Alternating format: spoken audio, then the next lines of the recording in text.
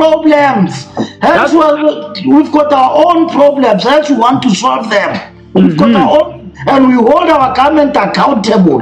Hence, we are marching tomorrow. We must do something about this. But we give our government time frame. We give them time frame. If they don't deal with this issue, if they don't deal with this issue, they'll see flames. South Africans are tired. South Africans are tired. I'm talking about that's what we are saying. We want to teach them. We want to how South Africans, how are we doing it? We have the guts to hold our government accountable. We have the guts to tell our leaders, this thing we don't want. If you don't do these things, we do these things. If we have elected you and then we are doing nonsense, we remove you. We are teaching them. Yeah, I don't know what these people, because we are speaking about the same people who said in their countries they don't have masters. So what are they doing in the countries where they know now we have masters? With our masters, and they must go and fix their own issues here, because South Africa, it is not the Mother Teresa of Africa. South Africa is got its own issues, its own problems, its own peoples. It's not South Africa is not rich. South Africa, it is poor like any African country. Yeah. Yes. We are not different from them. I don't know why they think they think coming to South Africa will solve their issues. When they are here, who's solving their issues? Yeah? Because this message, we are speaking about people who are not supposed to be here, who are here. We are not speaking about people who are in United Kingdom. We don't care about them. United Kingdom will deal with them. We are speaking about those who are here. Yeah? Just because we are sharing the same skin color, I will repeat it again and again. Or just because we are sharing the same skin color or the clan name, or just because we are Ngunis, it doesn't mean they must come and gaslight us here. We are fighting for South Africa. We are fighting for this for our future generation. We are fighting this for because if we are not doing this, our children and the future generation, they will hold us to account. We must go. I'm telling you. What they are doing in this country, this foreign, they will never allow us to do those things in their own country. They will never allow us to do those things. How can it be that a certain part of our cities is dominated by these people? How can it be? It's dominated by this. Go to Captain Park, go to Pretoria, go to Sunnyside, go to Hillbrow. And we must fold our hands. No, this is our brothers. We must fold our hands. Whereas South Africans are not doing that. You'll never see South Africa in one country dominate a certain part of the city. They'll never allow that. They'll never allow that. But they want to do that, and we must fold our hands because, these ones are our black people. They can do whatever. There's no African will be a foreigner in Africa. What is that nonsense? I'm a foreigner in Nigeria. I'm a foreigner in Zimbabwe. I'm a foreigner in Botswana. I'm a foreigner in Lesotho. I'm a foreigner in the country that I was not born in. I'm a foreigner there. I'm good. How are you? I'm good. You know, my name is Bokolo. I stay in Edenvale. You know, one thing that I've noticed, right? I work for a manufacturing company, and I'm a Sheikh manager. So I'm in quality, health and safety within the manufacturing space. And we have a production manager. He is from Congo, a lovely guy, nice guy. And sometimes myself and him would have conversations, right? Honest conversations about both our countries. And you know, one of the things that he has highlighted, and he's also taking responsibility. And I think that's one thing that people from other African countries are unable to do compared to us South Africans. It's that they fail to hold their government accountable. They fail to hold their governments accountable. South Africa is one of the most corrupt countries in the world, right? And on top of our politicians, our government, our ANC government being the most corrupt government in the world, we are holding them accountable. We are giving them headaches. We are fighting. We are not just giving up, right? And another thing, we are not fleeing our country, because I've got 2 kids. I've got 2 boys. And what will happen if I leave my country and go to UK for a better opportunity? Because obviously I would be paying, or maybe let's say I go to Germany, my taxes would be paid towards the German government. Why can't I fight within my country? Why can't I fix within my country? Do you understand? So their issue is that they come here and they want to act almighty and within our country, but they fail to act mighty within their countries. Men, Nigerian men, huge men, they are sissy boys in their countries, but they want to act like strong men in our country. I'm a woman. I made a conscious decision. The company that I'm working for, it's an international company. It's an international company. I do go to Nigeria sometimes. We have plants in Mexico. I go to Mexico. I go to Brazil, to Bangladesh, to China. It's a Chinese company, but it's a global company. They have tried so many times to ask me to go to either to South America, to either Mexico or Brazil. I have refused with all the perks that they were promising me. I refused. You know, they were even willing to pay for my kids' school fees that side. I said, no, I am staying in my country. I would rather earn 5 rands than go to Mexico or Brazil and earn $50,000. I'm happy here. I want to build my country. These people cannot build their country. They have, this, I don't want to say disgusting, but unfortunately I have to use the word. They have this disgusting culture. They are imposing on us. Look at Joburg. This is not our culture. This is not how we were raised. We were not raised like this. And if you look carefully, South Africans are starting to adopt their culture in terms of the cleanliness. South Africans, naturally, we are very, very hygienic and neat country, neat people. But, these people from these African countries, they throw papers everywhere, they eat, they throw rice everywhere. That's their culture. Look at Nigeria, look at Lagos. Look at how those people are living. I'm telling you, within the next 50 years, if South Africans do not fight, it's over for us, guys. It's over. We must forget about our country. It's over. Thank you. Just to add on what I'm glad when even that Congolese guy aware that we as South Africans, we are holding our government accountable. They always come here in our panels and telling us to hold our government accountable. We are doing that. When we are holding our government accountable, who's holding their government accountable when they are here? No one. Yeah. So no one. Let everybody go back to his own country, go and hold their government accountable, because South Africa is not the Mother Teresa or the big brother to Africa. Even Zimbabwe, they said it. They said so. That Zimbabwe is not the 12th province of South Africa. We don't know Zimbabwe anything. We don't know Nigeria anything. We don't even own or whether they are from Bangladesh or I don't know, any country or Lesotho, wherever.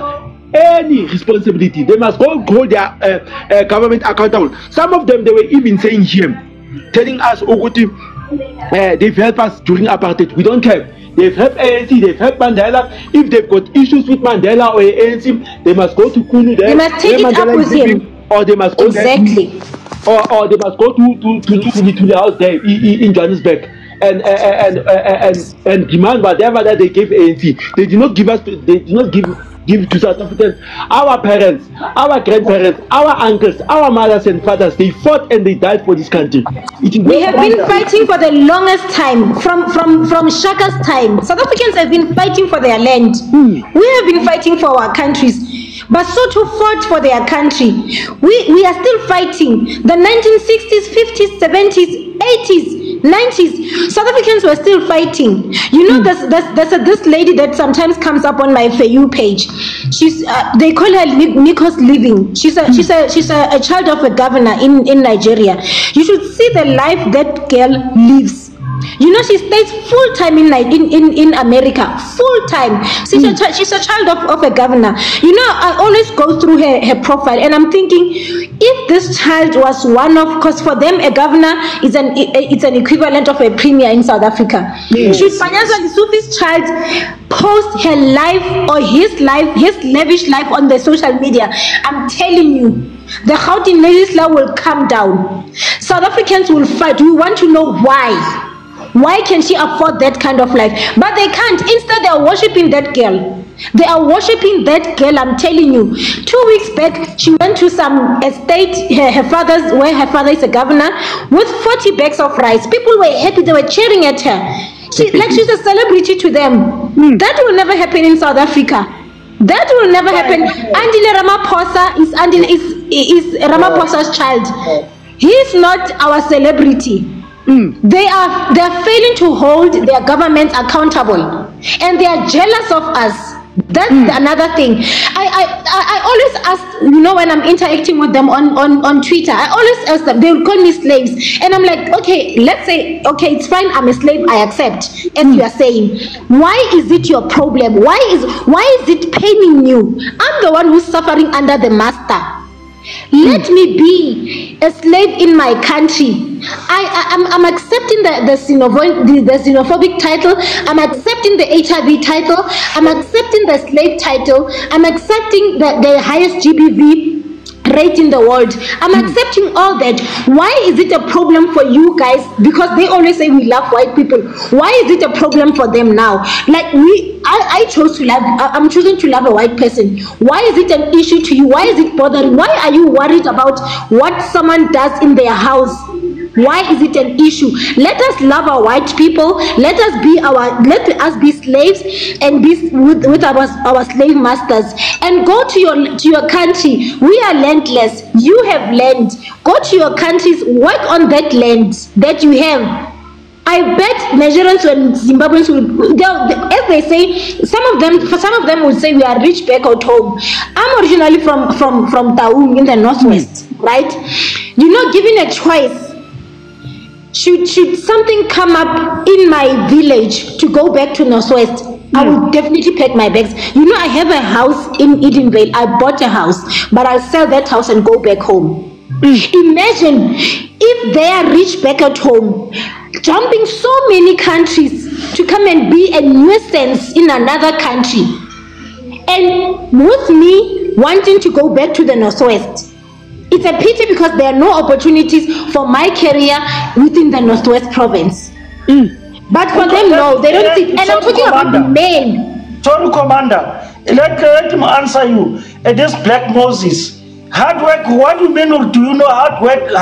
We know African countries that help South Africa, I'm saying. This Black Moses. We know African countries that help South Africa. Nigerians and others are not one of them. We know countries that help us, and they're not loud. Angola.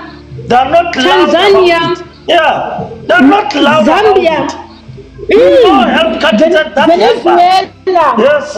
Venezuela, Russia. We know all those countries. Yes. And again, one of my sisters. And another thing, why would you work hard? Why would you work hard to save another country, whereas you are suffering in your country? Why? Because they know how to work hard. Why don't they work hard to fix their country? I get hard workers. Why are they not working hard to fix their countries? Why are they not? You know this. You can see that it's so low. There isn't capacity. If you can go, my sister, go to their platform, Nigerian platform. The Yorubas, they've got their own platform. The Igbos, they've got their own platform. Hate between them, it's so much. Hate between them. Go to their platform and check. The Yorubas, they've got their own. The Igbos, they've got their own platform. Hating each other, but they expect love from South Africa. Hi, babes. How are you? Hi, it's a host. It's Pearl. Okay, Pearl, how are you? I'm okay. I'm always here with you guys. Ask Pearl, I'll be leaving. I'm just a bit busy with something. Thank you guys for and let's keep fighting for our country, patriots. We have no other country than this one. Yeah, sure. Thank you. Thank you, Boholo. Karen, Pearl. I'm always here, guys, and I just checked the news now because I'm always trying to update myself since I'm not home, you know. And I just saw that this Minister of Home Affairs, like, I'm so sad. I don't wanna lie. What are these skills that this guy is opening? And yes, we are out here. Can you see who's setting us up? No matter abantu laba bangaxoshwa, guys. Yabona ukuthi senziwe isilima kodwa ngempela. Yeah, my sister, but remember when my sister, when I tell, remember this foreign nationals, they're uniting and with this white Zongos. Hey, that's what I'm seeing too. They're uniting. You get what I'm saying? But remember, they want to replace us. Exactly. The so-called our brothers, they are being used by these people. They are uniting against to replace us. You cannot say, because as South Africans, we are origin of this country. We want to claim the land of this country. Imagine now, critical skills for call center, critical skills for nurses. How many nurses are unemployed? Tell me, I will fight it, my sister. We are going to fight it. We are going to fight it. Mina ngisebenza esibhedlela ngaphandle. Angisebenza esibhedlela sasekhaya. Mara abantu bazositshela ukuthi kunama like that one must resign. But remember, he's going to. I think most of the people he wants to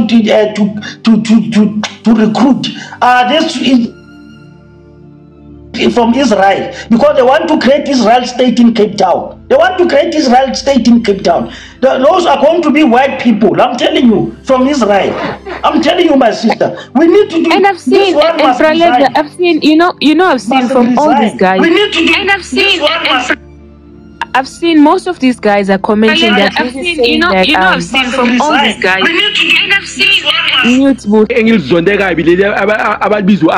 Let me block this nonsense here. Carry on. Block. And do you understand, Uguti? We don't even want to call these people Ganjalo. Remember, Hosugut, I was here when people were busy saying Melabaham and everything, and I was busy saying that no. We are fighting the wrong things. Illegal people, we are here to advocate for a country. We are here to speak facts for instance of fix the country. But man, if you see, there are so many people in South Africa about sellouts, guys. There's this guy called Muabe. You see this guy Muabe. I'm not like them. Because how can someone get somewhere? My daughter, she's in the UK. My son is in Germany. How can someone get visa ya German?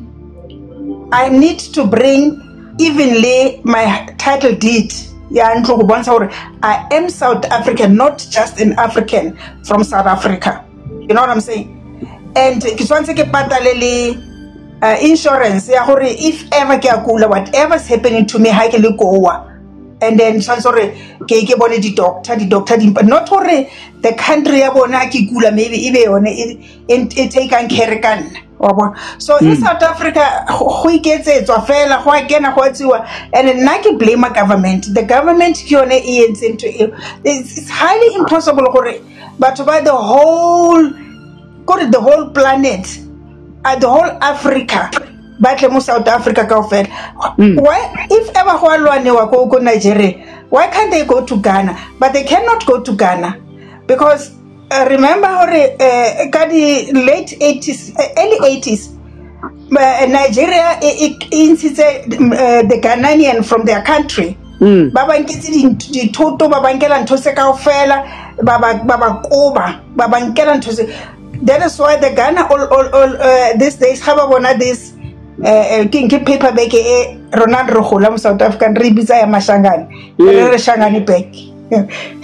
How about that back? They are remembering Hore Ghana baking at those Moba Kubi work in Nigeria. Ghana must go, but it's a Ghana must go. Ghana must go. And so it's very funny and no have a lemo. They want to do as much as they want. Let's not forget that in a history,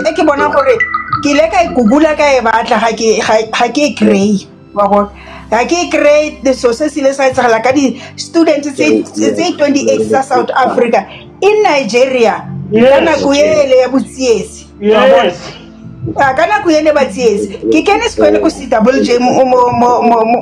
Isaac Morris. Sorry, Mr. Tando mute too. Mr. Tando mute. Okay, sorry. Yeah. Okay, I'll mute you, Matt. I'll mute. Okay. Anyway, I'll just go down. But I just want to say to you, as I'm gonna go down, I'm with you guys in any way. You understand? And I'm going to. This is my country. And nam di feel bad as ba usitsho nayo sisi lo ukuthi government usifeyile nam di blame government, but it's our time. We need to rise. South Africans need to rise. We need to take over, my thought. And I like this spirit of yours ukuthi niphume nize ku social media and discuss matters of South Africa. Keep it like that. Don't give up, my brothers. My brothers, we got love. We are one. We need to win. Sinqobe le mpi, my thought. Amandla ngawethu. Yeah, that's why I'm feeling proud as South African. We got other South Africans. Yeah, it's sharp. All right, carry on, my sister.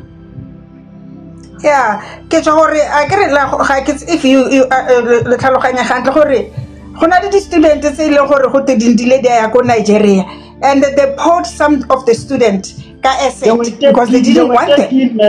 There were 13 matches, so one of them was 13 of them.